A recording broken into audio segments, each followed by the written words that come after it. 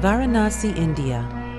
Stretching along the sacred Ganges, it is Hinduism's holiest city. Millions of pilgrims come to bathe in the purifying waters. But others come for a far different purpose. They come here to burn the dead, out in the open, in public. Deen Dayal has a job that many might find appalling. Deen belongs to a unique Indian caste or community known as the Domes. It is the traditional role of the Domes to cremate the Hindu dead. Members of Deen's family have been burning corpses for hundreds, perhaps thousands of years. For devout Hindus, touching a corpse is highly taboo. It is a ritually polluting act.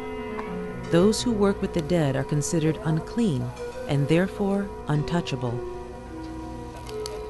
They are outcasts, but the Domes also play a pivotal role in the Hindu approach to death, which is based on the idea of reincarnation. Hindus believe every human soul passes through many lives. The ultimate goal is to unite with the Supreme Being, but until they are worthy, they continue to be reborn. The holy city of Varanasi provides a kind of spiritual shortcut. Hindus believe that if they die here and their ashes are scattered in the Ganges, their souls are liberated from the cycle. The Domes work as a team. While some build pyres and oversee cremation, others scavenge among the ashes and coals. Whatever touches the dead is theirs to keep. The body we have to burn usually has gold and jewelry on it. We sift and take it. The women have nose rings. The men have chains and finger rings. We take the gold and silver off the body. The bodies continue to burn all through the night. Spending the night with the dead might seem like a frightening task. We get habituated to it and don't get scared. Whether we are here or on the other side of the river, we can stay alone in the cremation grounds and we don't get scared. The fires continue into morning as more bodies are brought down to the river.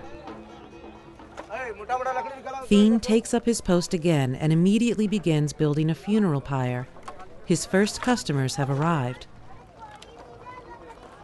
The family of the deceased gathers around as Deen works. It is the traditional role of the firstborn son to set fire to the body. But first he must shave his head and dress in white robes. Deen leads this firstborn son to the sacred flame, and then leads the man through the Puncha Kurma, the ritual of circling the body 5 times.